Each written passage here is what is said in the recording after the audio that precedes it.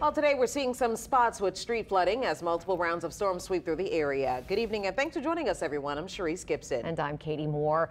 As the rain arrives, we're also seeing some scattered power outages. Nothing really too major at this point. Most of the people, in fact, who lost power around lunchtime are now back online. Yeah, we'll take a look at the outage map in a moment. But first, tonight we check with WWL Chief Meteorologist Chris Franklin for an update on what to expect for the rest of this evening. Chris? The models have been doing a great job of indicating how much more rain we could see during the overnight hours or even later this evening, but we'll take a look at radar. Something that isn't a big surprise and want to alleviate some fears is that the Hurricane Center is highlighting the area that we've been talking about over the last several days with a low and 20% chance of possible development, but not very likely. This is the same area we've been talking about and saying that it was possible, but not looking highly likely. And really, the thinking for the impacts to us have not changed. It'll keep us on a wetter pattern into the coming days. Now, some of the models indicated more of the offshore showers moving in during the later evening hours. However, notice a lot of what is south of the southeast Louisiana coast